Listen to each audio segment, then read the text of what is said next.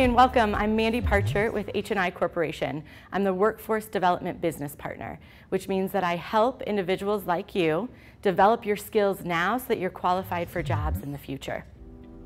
I'm here to tell you a little bit about HNI and manufacturing and then show you a demonstration of some technology that we use within our facilities at HNI Corporation. HNI, HON, and Allsteel are providers of workplace furnishings and solutions. We're based in Muscatine, Iowa, and we make products that you probably use every day, whether it's in school, at the doctor, or even playing video games. We have over 10,000 employees worldwide and 4,000 working here locally. So why manufacturing? Manufacturing is so much more than the process of making things. In addition to the jobs like assembly, welders, fork truck operators, it includes many roles that support the broader business and processes like information technology, marketing, sales, leadership, engineering, human resources, and so many more. Some of these roles require a 4-year college degree and many do not. They require a high school diploma and some technical training. The statistics in the state of Iowa show that the average manufacturer makes over $55,000 a year, while other industries average $10,000 less. I usually tell people that unless you want to be a dentist or a professional athlete, we probably have a career for you in manufacturing. So with that, I'll turn it over to Jeremy. He's an engineer and one of our experts with the integration of automatic guided vehicles, or robots, into our business. Hi, I'm Jeremy Klug. I'm a rapid continuous improvement engineer here at Allsteel Highway 61 facility, and I've been with the company 6 years. So day to day we run rapid continuous improvement events, RCI events, which are week-long, kind of where we focus in a specific area to deep dive on problems that we're seeing on the shop floor, whether it be with manufacturing, in the DC, production, bucketizing, sequencing, things like that, to try and focus in a specific area with a diverse, well-rounded team from multiple different backgrounds within the company, so we can physically attack and try and fail fast and move forward. The purposes behind continuous improvement is to try and drive out waste and improve our efficiency as a company as a whole. One of the ways that we're looking to continuously improve is through reduction of travel time up and down the aisle and wasted motion.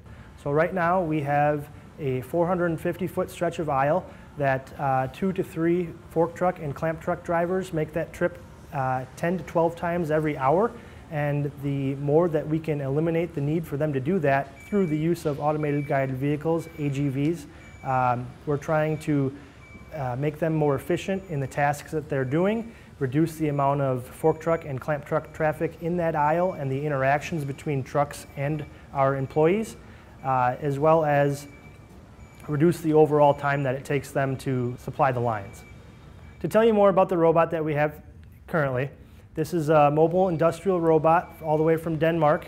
It is a 500 model, which means it has an 1,100 pound lifting capacity. It travels at a max speed of 4.5 miles per hour. And a little bit more details on some of the safety features. There are 4 emergency stops on every side surrounding the AGV. There is a 3D camera in the front that reads the objects in front of it. It uses LiDAR sensors and laser scanners to get a full 360-degree picture around the robot. It uses the cameras to sense when it is around something and when it needs to stop if there's something an obstacle in its path. So one of the nice features about this automated guided vehicle is it's completely controllable through an iPad, smartphone, any laptop or computer of any kind. You just need to go to the Mir Dash app and you can have complete access to this dashboard showing the mission queue, what is in process that the robot is actually doing, and you can see the full map in real time of the processes that are taking place. So right now it is approaching line 3, its lineup position. It'll, once it gets to that spot, it'll see the VL marker that it uses to tell where it's going to dock to. And now you see it approaching the shelf at line 3, and it'll begin to dock. And it's reading the 4 legs on the shelf, and so it knows what it's picking up on the cameras. It knows it's getting underneath the shelf to dock to. From there, the I/O module will change. It'll turn on, which basically makes the lift top activate and lift up. So now the shelf is picked up. It'll back out from line 3 rotate 90 degrees, and then plan its path down the aisle 450 feet to the sandlot and drop off in the DC. So a quick run through of what we're looking at here. Any one of the production lines that the robot is servicing has the ability to press a button, line 3 pickup, and the robot will come and pick up the shelf and the product from that line to deliver to the DC. So here's a brief overview of the mission pages. We have multiple missions to send the robot to the charger to charge the battery. You can recalibrate the shelf to lift it up and down. And then for each of the pickup missions, we have a drop mission that if the robot gets stuck somewhere in the process, it can just drop the shelf back off at that production line and return home to its charging home location. So why did I choose a career in manufacturing with HNI Corporation? First, I know that the work I do matters and that I'm making a difference to our employees and our customers and to people like you. Second, the environment is clean and safe.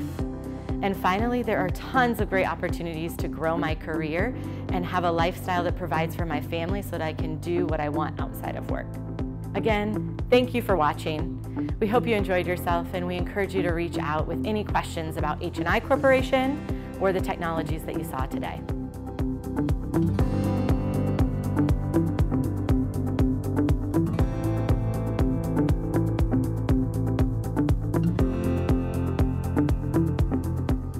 Manufacturing is for me.